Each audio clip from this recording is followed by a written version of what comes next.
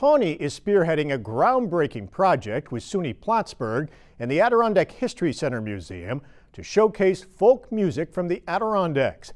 They're also teaming up with us here at Lake PBS to produce a documentary on the work of the historian and folklorist Marjorie Lansing Porter, who made it her mission to preserve generations of folk songs from across the Adirondacks. They filled up their bottles and swore solemnly that very day they would go on a spree and sing Fall-a-Doe-Laddie, right Fall-a-Doe-Laddie, sing Fall-a-Doe-Laddie, right Fall-a-Doe-Day. Hi, I'm Paul Larson, the producer of a new documentary that celebrates the past and unites it with the present in a fresh and exciting way.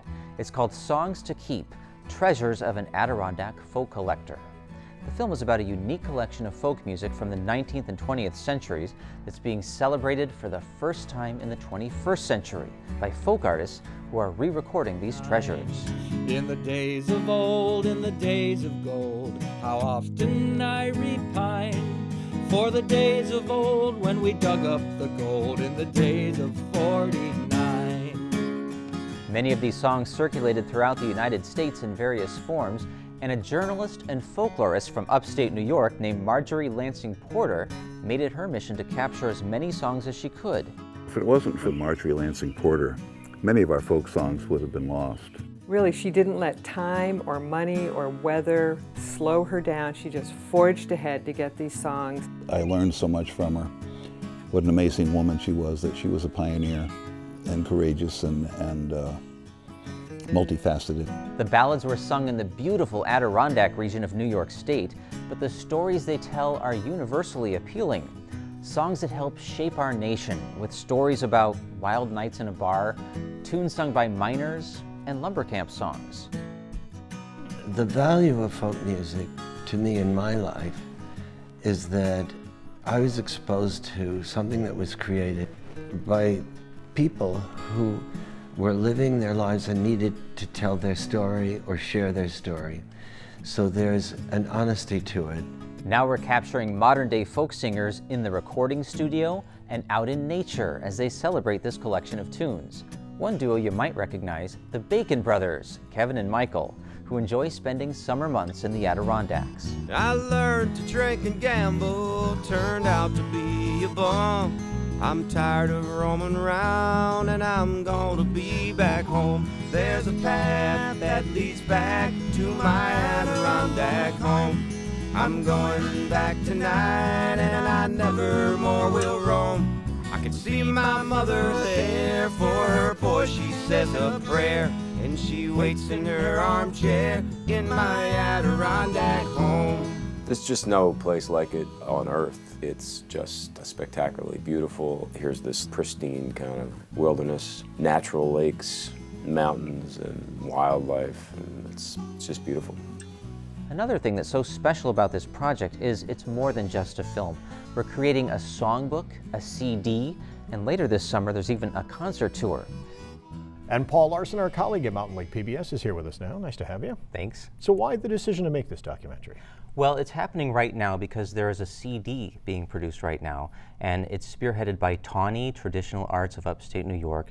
They came up with the idea along with some other organizations. They've been wanting to do this for years. They came up with this idea to have contemporary folk artists record these old songs. So they had these contemporary artists listen to these scratchy old recordings because Marjorie Lansing Porter collected these songs and recorded them on a sound scriber, a very primitive recording device. And for years they existed on wax discs. And now SUNY Plattsburgh and some other organizations helped digitize the recordings, so these artists were able to listen to the old recordings, and now they're putting their own spin on them. They're putting instruments behind songs that were only sung a cappella before, and they're just putting their own little flavor into them. Who are some of the folk singers involved in the project? Well, these are people who have made a name for themselves as Adirondack folk singers. Dan Berggren, Celia Evans, Dave Ruck, Lee Knight are involved in the project, and we also wanted to get some nationally known people in this project, in the documentary and on the CD.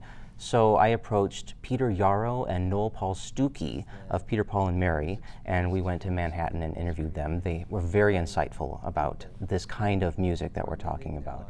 And also I asked the Bacon brothers, with whom we've worked last year, to record a song for the CD.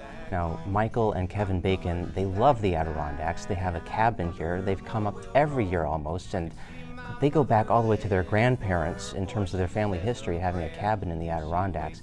And their song is appropriately titled My Adirondack Home. And what kinds of songs are in the collection?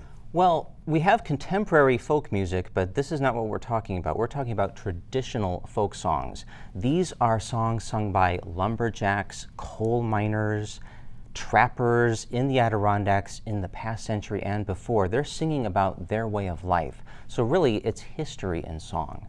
What's special about the Adirondacks in terms of the folk music that it inspires? Well, I was just asking that question to a young singer named Alex Smith yesterday, and he came up with such a great response. He said, two of the things that can inspire great music are beauty and hardship. And the Adirondacks has both. It has the wondrous beauty of the outdoors and the history of the hardship of the lumberers, the trappers, the coal miners who lived these very hard lives while they were working in the Adirondacks in the past 2 centuries.